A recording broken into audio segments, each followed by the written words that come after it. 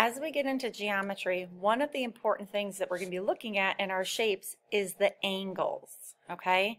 So if you look where you have two sides that meet, it makes an angle. So where they touch creates an angle. And your angles are different sizes, okay? And they have different names. They can be classified. That means put into groups based on the size of an angle, okay?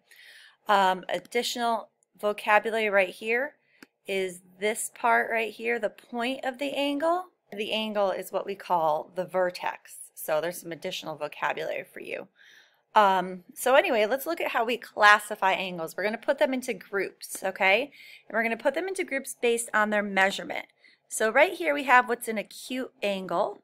And sometimes I like to think about it as, oh, it's so cute, like a little baby, because it's the smallest type of angle.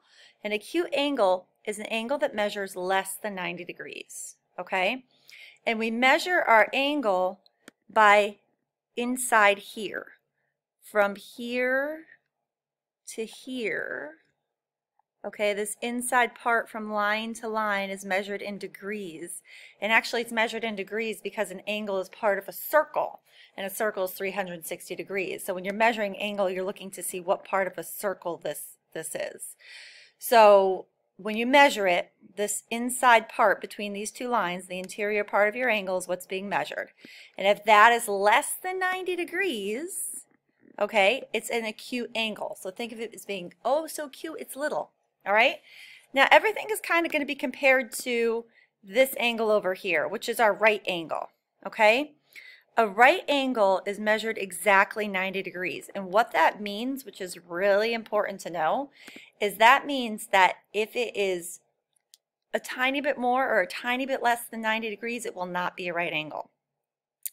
So a couple of things to know here is you'll see that a right angle is the only one that's going to have this little square sticking right in the corner of the angle, poking right into the vertex. This square here is a symbol that lets you know that this angle is exactly 90 degrees.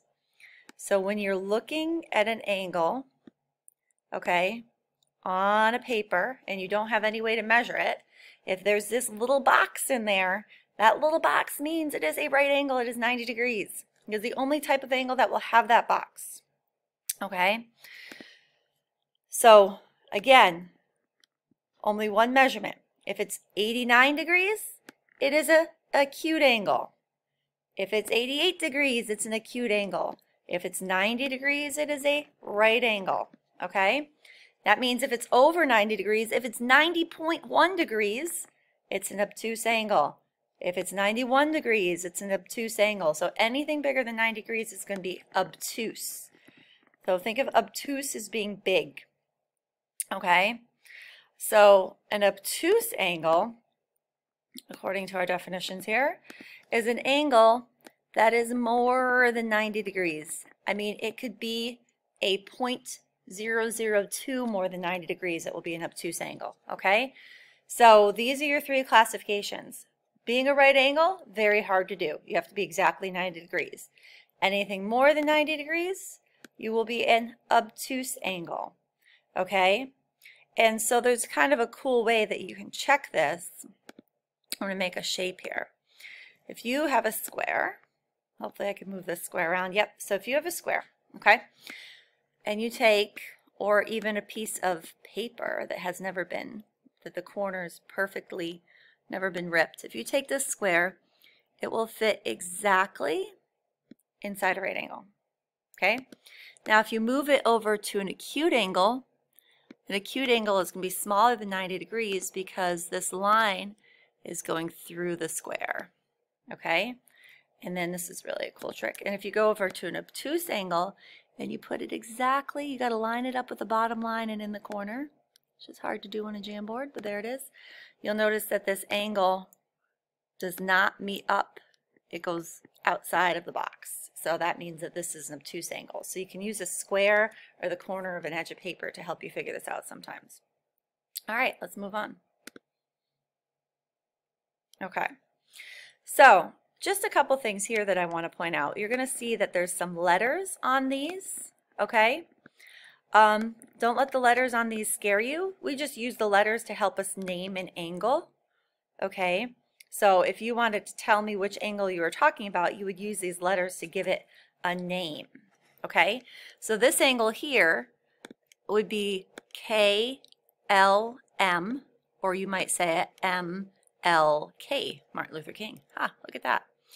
When you're naming an angle, you're going to say this point is always going to be second, because you're going from the end of your angle to your vertex to the other end of your angle. This angle is going to be PON or NOP, and this is SRQ or QRS, okay? So that's how we name those angles. So if we're trying to answer this question here, which angle is obtuse, that means we're looking for an angle that's greater than 90 degrees. So this angle is out, and the reason this angle is out is because it has that little thing in the corner, that little box that's letting us know that it's exactly 90 degrees. So that's the right angle. So that can't be obtuse. Now this one's kind of easy. You can tell by the picture. But you're looking for an angle that's less than 90 degrees. It's smaller than 90 degrees. So if I use my little square trick here, and I put my square right in the corner and right on that bottom line, this angle is crossing inside my square, so it's smaller than 90 degrees. And if I take that box and move it over here, and I got to line, when I do this, by the way, I got to line it up in the corner, and it has to sit right on one of the lines of the angle. So when I do this, my angle goes like this. It goes away from the box, so that's obtuse. Okay, so that means that to answer this question, the angle is SRQ